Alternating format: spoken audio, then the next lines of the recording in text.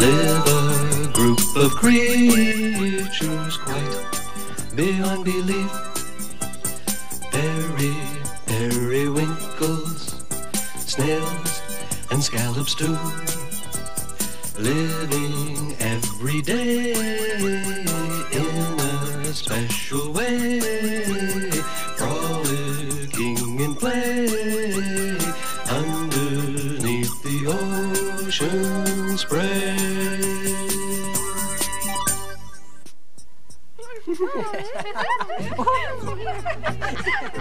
Over here, Lulu. Throw it to me. Throw it to me. No, Lulu, throw it to me. I'm in the clear. No, Lulu. Snelgrove will intercept it if you pass it to Conrad. I wouldn't worry about that.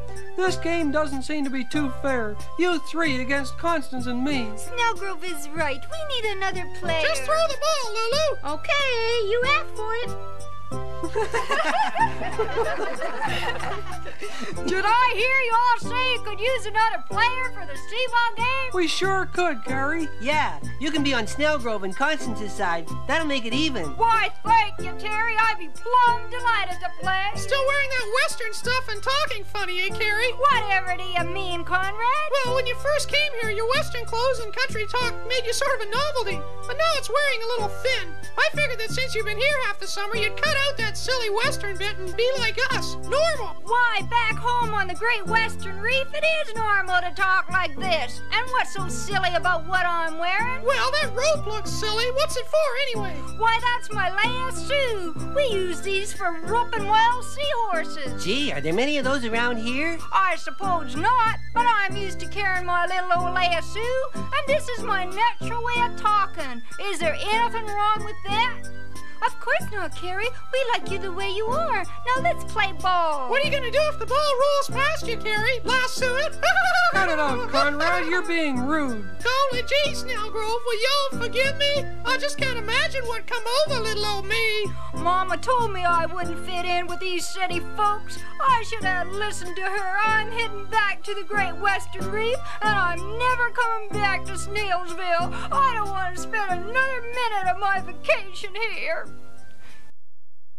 He didn't mean it. See what you've done, Conrad? Yeah, poor Carrie. Can't you show respect for anyone, Conrad? Carrie may have different customs and manners, but you don't have any manners at all. Relax, she won't go. Carrie will stay this summer, you'll see. After the treatment she got here, I don't know why she'd want to. Well, what are you standing around for? Let's try to catch up to Carrie before it's too late. I think we might find her sooner if we split up. Right, Lulu. Okay, Terry and I will look to the north, and the rest of you can search the southern part of Snailsville. There's no telling which way Carrie went. I guess I shouldn't have said those things to Carrie, even if I did mean them. I'm sorry. Well, you can just tell that to Carrie when we find her. If we find her. She may have left Snailsville by now. Cold and lonely. Come on, there's no time to lose when someone's feelings are at stake.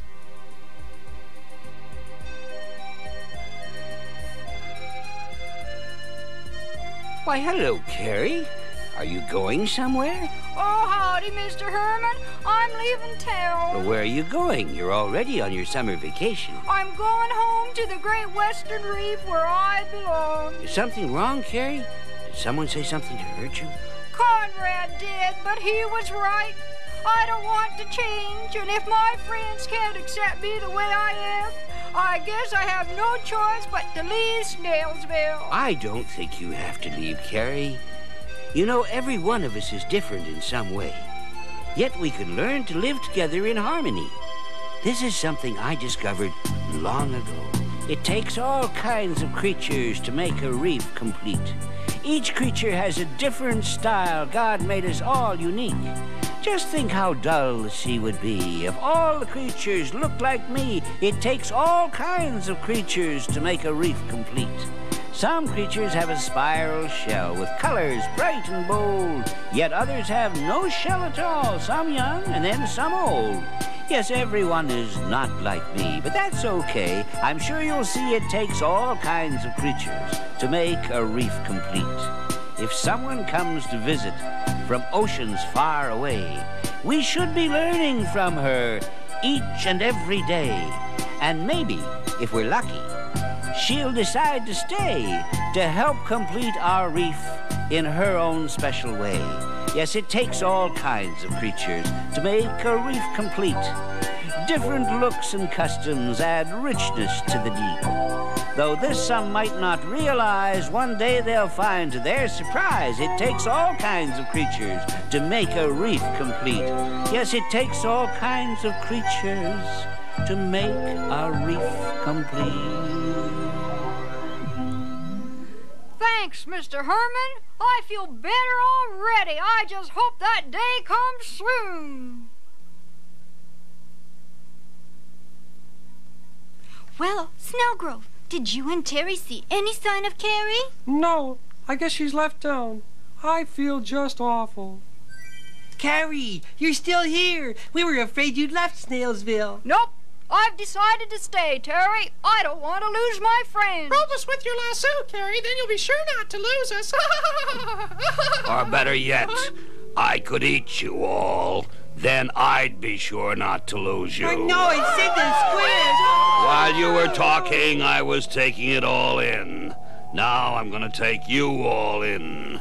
Into my stomach, that is. Please, Mr. Squid, please let us go. Yeah, Mr. Squid, we never did anything to hurt you. I don't care if you've hurt me or not.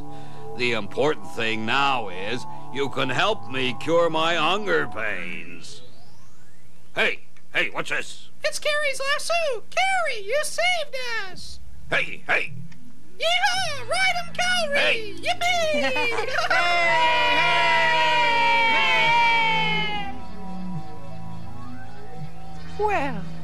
Well, you look here. Sid, what are you doing? I'm tying up a few loose ends, Stanley. What does it look like? Looks like someone has roped himself a prize squid, it does. Very funny, Stanley. Very funny. Now be quiet and help untie me. Oh, someday, somehow, I'll get even with them.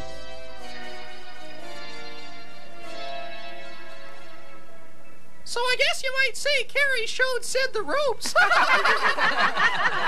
Oh, you should all be thankful that Carrie was there with her lasso to help you out. Oh, we are, Mr. Herman. And I've already apologized to Carrie for the things I said to her today. I realize now that everyone has something different to offer. That's right, Conrad. So maybe you'd all like to join me in this song. It takes all kinds of creatures to make a reef complete. Different looks and customs add richness to the deep. Each creature has a different style. God made us all unique. It takes all kinds of creatures to make a reef complete. Yes, it takes all kinds of creatures to make Snailsville complete.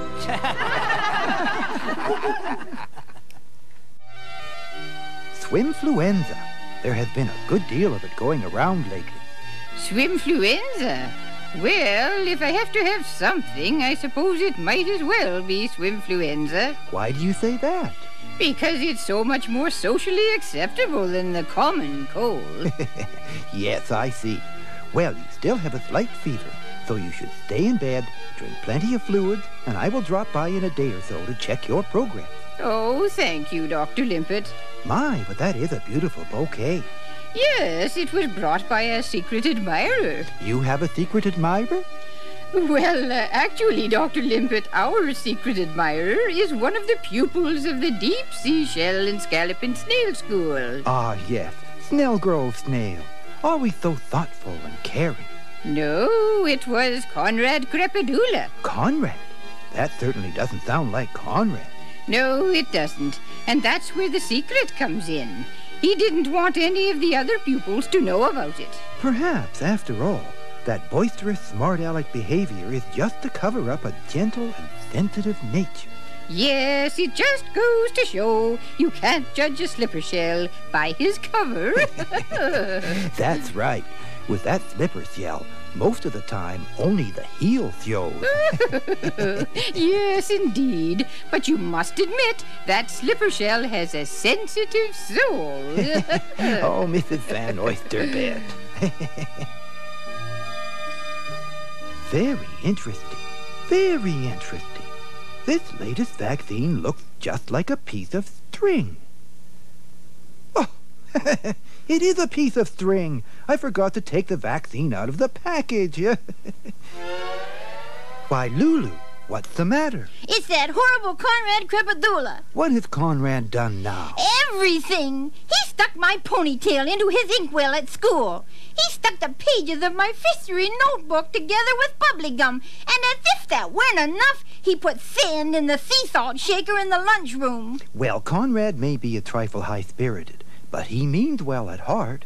It isn't Conrad's heart that bothers me, it's the rest of them. What if I were to tell you that Conrad has just performed a very kind and thoughtful act to help brighten the life of someone who is sick? I would say that Conrad must be sick. Well, that's where you are wrong, Lulu. Not only did Conrad go out and pick a beautiful bouquet of wild sea flowers and deliver them to the patient's bedside where she was lying, racked with fever, but he made her promise to keep this generous act a secret. Conrad? I don't believe it. Who is this sick person anyway? Oh, I couldn't tell you that without betraying a confidence. I'll bet she was lying. Mrs. Van Oysterbed never lies. Oh, dear, now I've gone and let the catfish out of the pool. Don't worry, Daddy. Conrad's secret is safe with me. You're sure you won't tell anyone? I wouldn't dare. Everyone would think I was making it up. Who's taking you to the dance Saturday night, Lulu? Well, Conrad asked me, but so did Terry, and I've decided to go with Terry. Conrad is too wild for me. He's not always like that. There are times when Conrad can be very sweet and gentle. Beep, beep, toot, toot, out of my way, I'm coming through. I guess this is not one of those times. I just heard an unbelievable story about Conrad. It's supposed to be a secret, but I know I can trust you not to tell anyone. Of course. Well, Mrs. Van Oysterbed was in bed with a fever, and...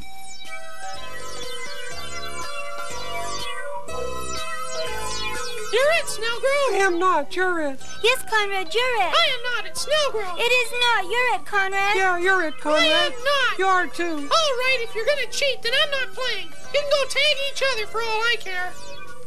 Boy, that Conrad has to be the most disagreeable, selfish, aggravating crappadula this side of the Straits of Belle Isle. He just doesn't care about anybody but himself. That's not true. In fact, I just heard a secret about Conrad taking some sea flowers round to Mrs. Van Oysterbed's cave when she was sick. What's wrong with Mrs. Van Oysterbed? I think it's bay fever. Bay fever? No wonder Conrad wanted to keep it a secret. Gee, Terry, I haven't been to the mackerel snack bar all week. Neither have I, Snelgrove. I'm hungry. Oh, hi, Conrad. Hi, Conrad. Hi, guys.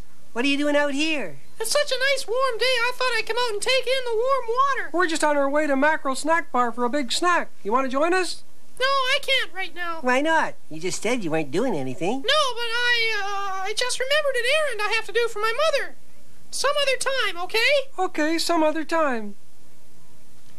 What's the matter with him? I don't know, but he sure was acting strangely. He sure was. Gee, I wonder... You wonder what? Well, Constance told me a secret about Conrad, and I wonder if his funny behavior was because he's planning to do it again. Do what again? Well, Constance claims that Mrs. Van Oysterbed was sick with a very bad allergy, and Conrad brought her this great big bouquet of wild sea flowers.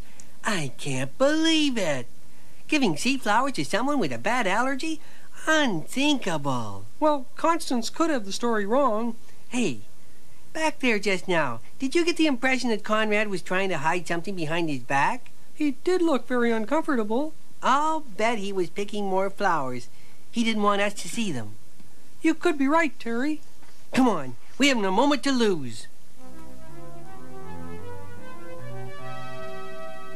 They are. Ah! My goodness, you really have made a remarkable recovery.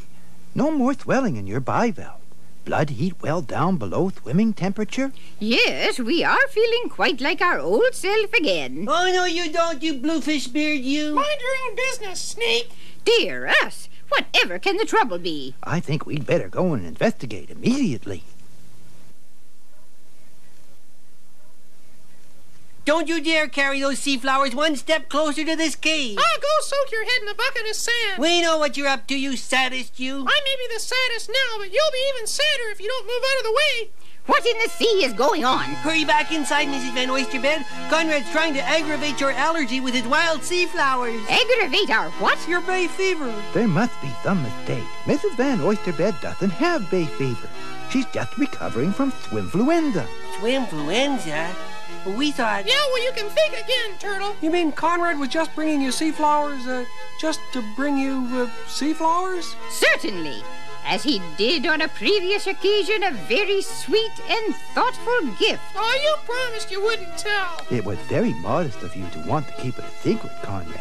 But I think it's time the whole of Snailsville knew. No, not that, not that. But Conrad, just think what it will do for your reputation. That's the whole point.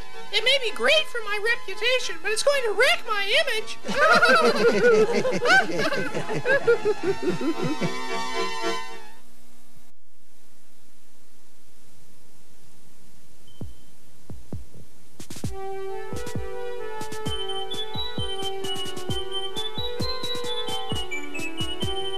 Today in Marine Fishtory, we are going to review the events leading up to the Undersea Atlantic Revolution, when the creatures of the North Atlantic broke away from the rule of the Britfish and became citizens of an independent body of water. Why did they break away, sir? The kingfish of the English Channel, George the Turbot, had imposed very heavy taxes and duties on the North Atlantic fish colonies, and the citizens felt that they were being hooked. Yeah, that was the first big taxes transfer.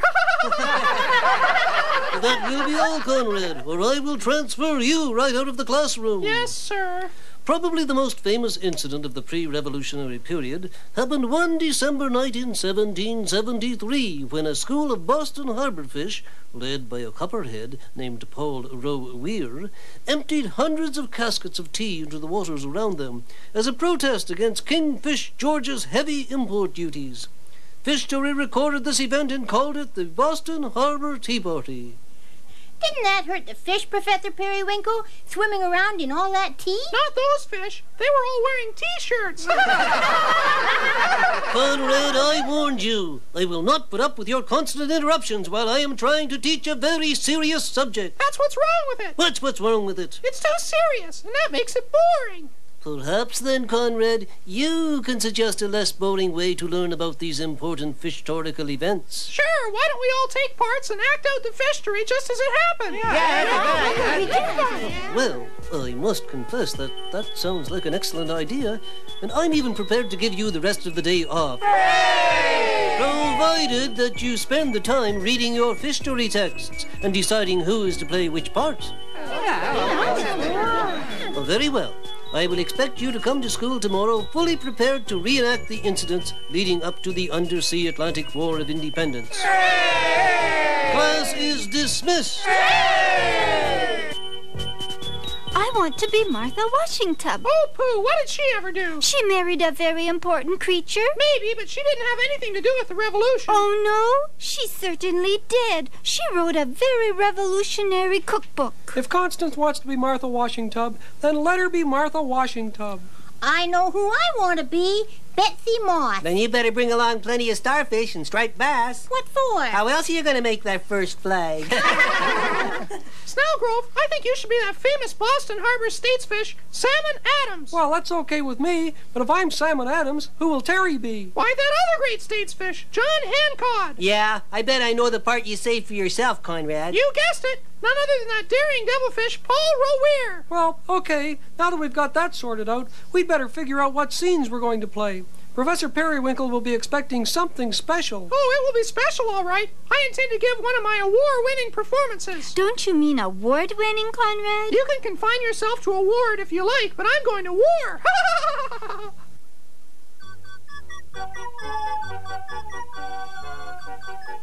All right, class, I'm ready for your performance. You can commence any time. The date is April 18th, 1775. Betsy Moss, that's me, is having afternoon tea with her good friend, Martha Washington. Have some more tea, Betsy Moss. No thanks, Martha Washington. Ever since the Boston Harbor Tea Party, I've had nothing but tea. I just have to open my mouth. Yes, the water has been tea, DS. I can't decide whether the starfish on the flag should go in the middle of it or around the outside. Why don't you put them up in one of the top corners? Of course. You're so resourceful. It's no wonder George married you. Hi there. Why, it's Paul Rowe Weir. Would you like some tea, Paul? Thanks all the same, but I haven't time. Have either of you seen Salmon Adams or John Hancock? Oh, yes. They swam up to Loxington for the day. Oh, no, not Loxington. Why? What's wrong? The Redfish General in Boston Harbor is sending a whole detachment of red snappers to Loxington. And if they find Salmon Adams and John Hancock, their lives won't be worth a fisherman's minnow. I'll have to swim up there and warn them. Oh, Paul, you will never make it in time. Oh, no? Just watch my bubbles. Dear me, where's Conrad going? Why, to Loxington. There isn't a moment to lose. I must say you youngsters certainly are taking this seriously. War is a very serious business. Do you have another watercress sea and sandwich? Why, thanks, Mrs. Van Oysterbed. They are delicious, but really I have had enough. More tea? Not just yet, thank you. I still have some. Well, then let me warm it up. The redcoats are coming. The redcoats are coming. Good gracious us! Mr. Herman! Mr. Herman! Are you all right? What's he got against redcoats? Very interesting. What's that? Most creatures' hearts go pit-pat, but yours goes skim-scam. Yes, price you have to pay for having a heart of gold. Arm yourselves, the breadfish are coming. Arm yourselves, the breadfish are coming. What was that? One of my patients? Correction, Doc. One of your impatients. I fear the omens bode ill for the future of our colonies. Not only that, things look really bad. Yes, our taxes grow more oppressive daily. Yeah.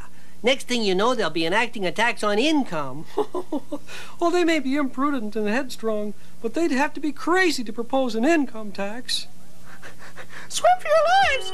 The breadfish are coming, and they're looking for you too! We will not flee from the redcoats. Jog a little, maybe? No, it's time for us to make our stand in the sand. And if this means war, so be it. That's exactly what it means. Look out. I'll teach you to invade my tea party with your foolish war games. Be reasonable, Mrs. Van Oysterbed. This is no time for reason. Let's get out of here.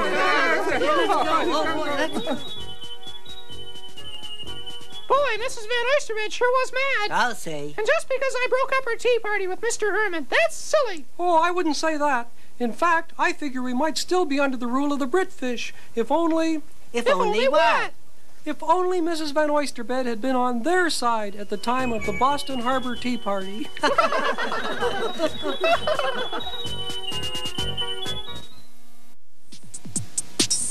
You're welcome in Snailsville.